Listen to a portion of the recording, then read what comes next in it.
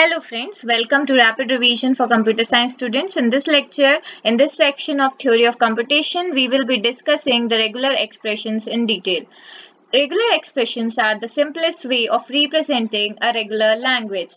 For every regular language, regular expression is constructed, and every regular expression represents one language. For every regular language, we may be able to construct many regular expressions, that is RE1, RE2, and so on up to REN. But reverse is not true. Suppose we have a regular expression that belongs to only one particular regular language. So this is the important point that has to be kept in mind. And for every regular language, regular expression is constructed by using input symbols and following three operators. We are using input symbols and three operators that are listed below. That is, first of all, we are using union operator, which is represented by plus sign. Second, we are using concatenation operator, that is represented by a dot. Third one is clean closure. Clean closure is represented by star.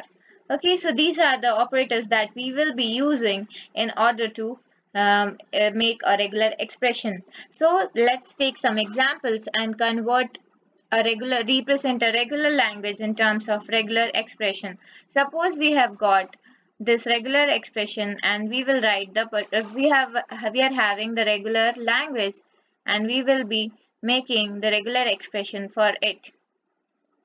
First of all, the language given is an empty set. Empty set is denoted by phi in regular expression.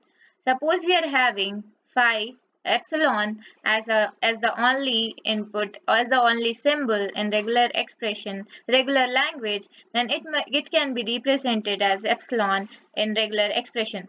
Suppose we are having language as only A as the alphabet input symbol, then we can represent it as A. Suppose we are having A comma B as the language, then we can represent it by using union operator, that is A plus B.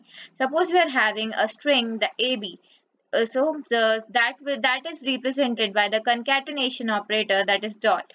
And suppose we are having a language that is represented by that is having epsilon AA, triple A, and so on infinity up to infinity. Then we can represent it by using clean closure. Clean closure, that is represented by star. So it will be represented by A star. This is really important. Suppose epsilon is not present and rest and AAA, triple A, and so on is present, then we can represent it as A plus, and it is known as positive closure. Positive closure, and A star is clean closure. So these are all the basics regarding the regular expressions, and in order to solve the questions regarding the regular expression, you have to go through the next section, next lecture, that is basically focuses on the properties of the regular expressions. So hope you guys enjoyed the video. Please like, comment, and subscribe. Bye for now. Thank you.